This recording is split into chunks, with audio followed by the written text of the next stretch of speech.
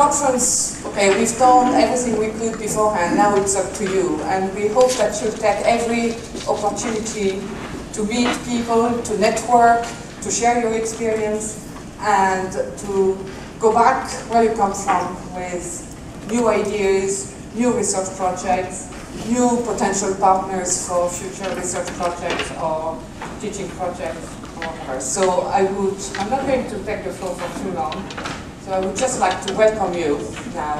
And the conference is now open.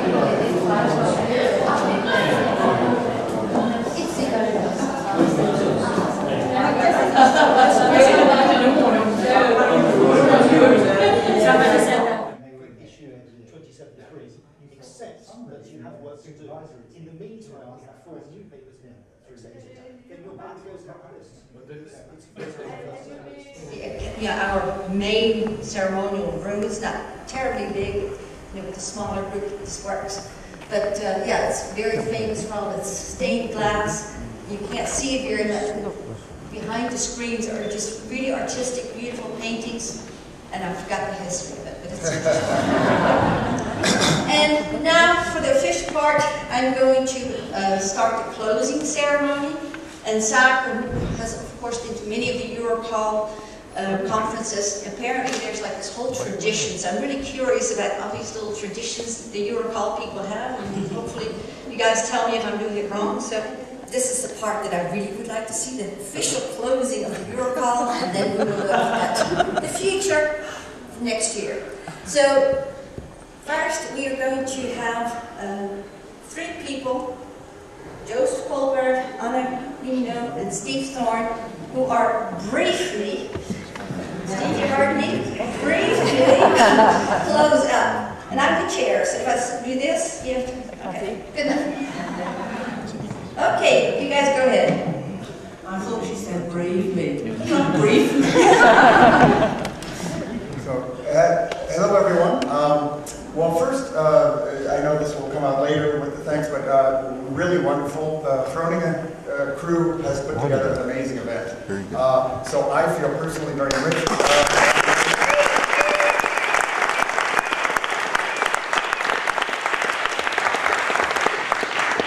And I've been highly stimulated. Indeed, one could say it's been an infectious environment filled with enthusiasm, good ideas. And I also will say that it's been infectious on another level. When I first came in, my good friend Pepe Tallis gave me a big hug, as we often do when we see one another, and then just after that informed me that she likely has chlamydia contracted from hugging a koala bear while in Isla recently, which apparently is an endemic dimension to being a koala bear, having chlamydia. So I guess it's been infectious on many levels. Thank you for that as my entree to the EuroCALL 2014. I also was quite enthusiastic about the dancing last night, although I have to say my body is breaking down. The enthusiasm I evidenced on the floor, but worth it. Okay, more to task. There was, I think here, a visible emphasis on doing things and kinds of activities, which I've described and many others too. The important idea of the morphology of action changing based on the mediational means. Less focus on mediational means, in other words, explicit technologies. More focus on what we're doing with these technologies, how actions and activities, communicative processes, semiotic engagement more broadly, are in fact transformed by these kinds of technologies, but the emphasis is on the actions, not on the things that are doing that mediation. I thought that was a very healthy thing. Moving away from technology per se to action mediated by technology. And I heard this across a number of presentations. I also was quite compelled by the ways in which discrete, focused, even narrow and constraining kinds of pedagogical and practice activities, which are incredibly important, right? I mean, in some ways, learning and language learning in particular is a set of behaviorist practices that simply occur through quotidian and highly repetitive engagement. These sorts of things were embedded in larger holistic and discursive activity types, right? Projects and such. And on the other hand, people focusing specifically on projects oftentimes talk about the need for these very specific kinds of either minigame or practice activities that would then come to support the achievement of these broader discursive actions. I love this idea of practice and broader expressive engagement being fused together in pedagogically coherent ways. And I think you all are doing sophisticated and interesting thinking on that level. Another thing that is a bit more prosaic, perhaps, the technologies designed for educational engagement oftentimes were failing and discussed as failing. On the other hand, quotidian or vernacular technologies were highly successful.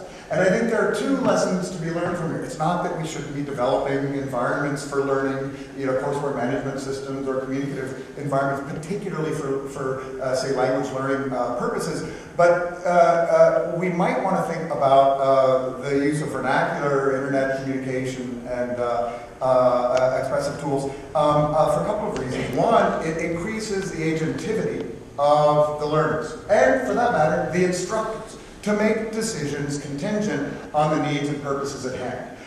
These technologies also leverage what I and some others have described as the cultures of use, the emergent kinds of cultural dynamics, expectations of communicative activity that are associated with these tools, which can infuse engagement in ways that is sometimes more difficult to replicate when you're using a more sterile, anemic kind of educational context or platform. Just one last comment on a broader theme. It's kind of two comments, I guess. Where's Merlin? Is this okay? Two comments. The first is, across many of these projects, I saw an indication of a broader awareness of the plurilinguality of everyday communicative activity. And of course, we now live under conditions of linguistic superdiversity, where never have we had, in both brick and mortar built structure spaces like massive metropolitan cities, but also in online environments, these opportunities for, and the problems that arise from, language contact, culture contact, in these zones that are very complex and sometimes involve many different linguistic varieties and many kinds of persons. And I think that this acknowledgement of linguistic superdiversity, if you will, as it's described in the sociolinguistics literature, is a very important realization for us in terms of thinking both about the target of eventual language learning outcomes, because we have to train people for these very complex, very sociolinguistically diverse environments, and for the ways in which we might actually build some of those complexities into explicit educational programs. So telecollaboration, a plurilingual approach to quote-unquote foreign language learning, I think is a very interesting idea here. And then the last comment, and Jozef will probably talk about this as well, this idea of engineering conditions for learning. As we all know, I can't learn you something. That is an ungrammatical construction in English. Learning isn't ditransitive in that sense, and neither is learning vicarious. Learning involves engagement, and it involves direct participation. And so the ways in which we're thinking about technologies now, and this again ties a little bit with this emphasis on thinking about technology choice and using vernacular tools rather than built educational environments, we need to think about ways in which the activities and practices in which we engage encourage direct agentive engagement as often as possible. And this could be a minigame environment that is more bounded and constrained with very particular types of desired learning outcomes, or these broader discursive kinds of expressive projects that I think are highly relevant to becoming a more sophisticated and capable communicator. So thank you again for stimulating the last 3 or 4 days, infecting me, if you will, with these new ideas, and I look forward to future engagements over the years to come.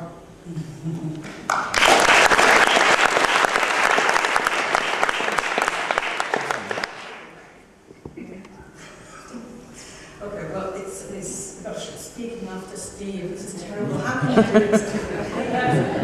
In this room, you have to be very brave at this point to be here, so sometimes I'm not actually. So anyway, I too would like to first of all say thank you to the wonderful team here in Groningen. I think it's been an exceptional conference, despite the tragic death of our colleague. I'd just like to, well, I jotted down some ideas during these days. As Steve said, I mean, the conference is so stimulating. People don't realise that our universities, I think, we don't get the recognition that we should for attending a conference, because this is where ideas emerge. It's the networking, it's the talking with colleagues, where projects stem and where new work develops. So I think that, you know, attending a conference, being together, being face-to-face is extremely important. And I've immensely enjoyed seeing everybody here and also the dancing. I mean, this morning in my hotel, you know, everybody was saying, oh, my feet are aching, my voice, I can't speak. But anyway, I did jot down some ideas. And actually, one idea stemmed from our first keynote talk by Karel Schapelle, and the last one from our keynote talk this morning. So that's a span of the whole conference. But I only had time to jot these ideas down because I was having a very pleasurable time attending the sessions and thinking about CALL and thinking how the field is developing. One of the ideas, well, I came out of the room in the first plenary session with the idea that arguments in CALL research are sometimes very feeble. Now, this is something that would worry me a lot if this turns out to be true, and that a lot of the times we tend to base our research on our arguments, our claims on intuitions that we can't exactly demonstrate and prove. So I think that this setting of the conference has the very important task of setting out and laying out the foundations for proper in the sense of appropriate, serious, rigorous research in our field. Because only in that way, I think, that we will continue to advance properly as a discipline. Of course, here we've been talking about new technologies, and I think that year after year we see that there is actually a new technology that we're incorporating, and I think that's the beauty of what we do, that there's always something new to do, to explore. It's as we say, it's an ever-changing field, because thankfully we're dependent in many ways on the actual technologies. However, I also have the feeling that every time a new technology emerges, that, and we're exploring how to use it, incorporate it, what its best purpose would be for language learning, that we're sort of going back a step. We're forever like, okay, this new technology, let's go back, let's start rethinking again how this is going to work for our learners and for language learning. So it's sort of, learning again and again and again. Which isn't, I'm not saying it's bad, but you know, it's just the way that our field moves on, I think. It's also, in my view, it's also, I found it very interesting to see how, when we talk about a new technology, first of all, 1 year you say this technology is here and we can use it this way. The following year, we've taken that a step forward. So, for example, we've been talking about MOOCs in past conferences, and this year we've been talking about tandem MOOCs. You know, so it's sort of building on, every year we build upon the technologies that we're talking about. I don't know if you have the same impression, but this is the impression that I have, and I think it's good for us to do that. And I think that there's a non-stop exploration in terms of the actual technologies and the methodologies, as you pointed out. I think we're talking more and more what we can do to help the learners, rather than, oh wow, you know, this is a fantastic technology that happens to be there.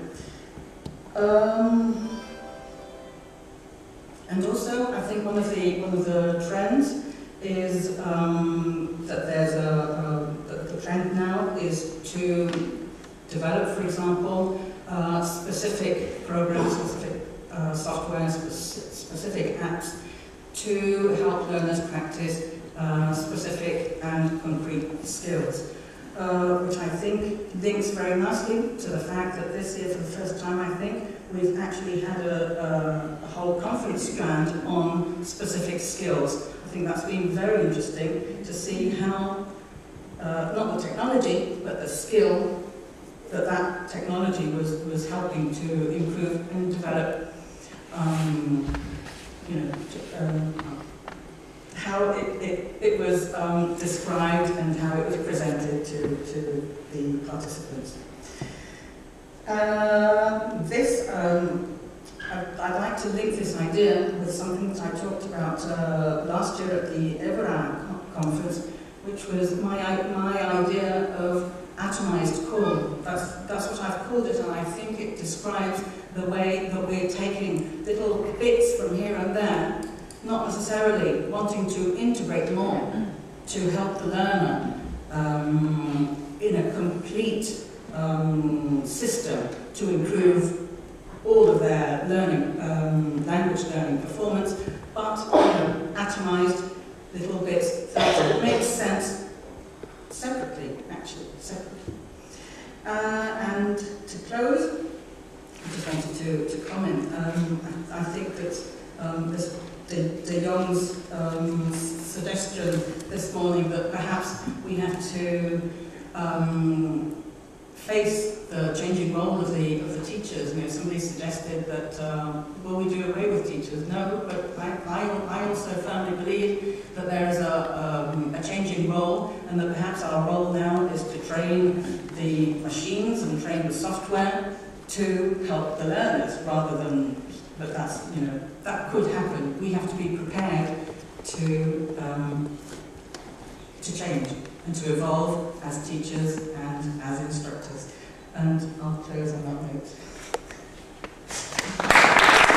Very briefly, I can only repeat our admiration and appreciation for the organizers of this conference. As a conference organizer, all conference organizers, we know more than anyone else what it takes to organize this kind of conferences. It's not very easy. It was perfect. The only thing we forgot was to burn some more candles in some church here in Groningen to have better weather. But this rain helps us in focusing more on the presentations and work. I was extremely happy for 3 reasons next to perfect organization. First of all, the focus of most presentations was not, as Steve said, on technology that much, on advanced technology. It was also not exaggerated on pedagogical theory. I was happy with that as well. It's about straightforward, good practice. But amazingly, I was happy with that. Not that much advanced statistics. As you know, one of my one-liners is if you need advanced statistics to prove a difference, and the difference is not big enough.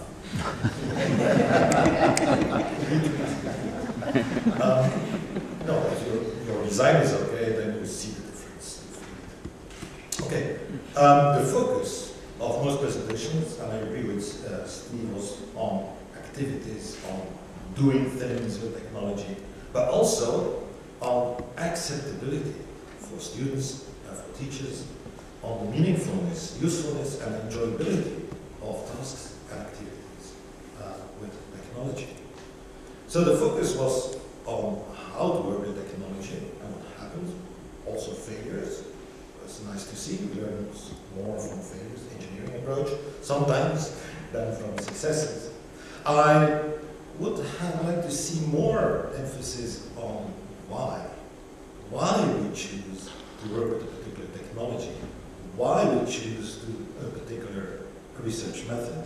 This is, I think, one challenge for the future, in saying why the choice of a particular technology should be the result of a clear reasoning. And I don't see many of those reasonings in the abstracts. So that's one observation. Secondly, normally I have this slide here I use in many presentations to warn people for persuasive language use. Those people who want us to use technology, who pressure people to use technology, invent a vocabulary that we can use, like 21st century skills, flipped classrooms, virtual learning environments, digital pedagogy, blended learning, digital natives, MOOCs, why not, bring your own device and serious games, which I have no problems with the terms in say, but what I observe is, and I've written something about that, is that the terminology, we all use those terms in a different acception. And that the thing is, they should, that what I wanted to say is, I always only make frequency lists or workouts of all the presentations, and I try to analyze those. I was not able to do that. But while reading all the abstracts, I just observed that the frequency of these terms was very low at this conference. And it's all about the time. We will try to make that frequencies to show that we're really, according, in my view, on the right track, on the right path to what's essential in our research. So no buzzwords, no exaggerated buzzwords. Again, nothing against the terms, but let's use them correctly and not in the context of persuasive language use. And finally, the atmosphere at conferences, like has been said, well, this family feeling, and I can say not all conferences have this feeling of family feeling where you just hug your colleagues and say, well, it's like a wedding, you see your relatives. It's like, not really colleagues, whatever. But I must say, in earlier years at some conferences, there was this competitive atmosphere where you gave a presentation and people simply, instead of asking questions, started criticizing you. This, I know it better, we do it better, in our context. Well, who do you think you are? This atmosphere has completely disappeared. When there are questions, it's all more collaborative, supportive feedback. And this is great. This gave me very good feeling. But on the other hand, I've seen that you all suffer from a terrible disease, which is the pressure coming from academic meritocracy, which turns good colleagues within one institution into fierce competitors. And I can only call upon you to fight academic meritocracy, to listen to, as I said, to your heart, your gut feeling, and say, let's work together on what we think is important for our field. And okay, you can't fight it to destroy it, but let's all find a way to find a balance between our own personal convictions and what our institution tells us to do. Finally, on the international level, there are some countries seriously underrepresented at this conference. Might be the reason for the good atmosphere, I don't know. But what I've seen is there's not only the number of international collaboration presentations on international collaboration project, and that's nice. Not even international, but also intercontinental. If I say that Canada is another continent, okay. Intercontinental collaboration project. And this is just nice to see. What I see is that, and I can also, that's also a measure, if you absolutely want to measure something, the number of people attending a closing session is an indication of success of a conference.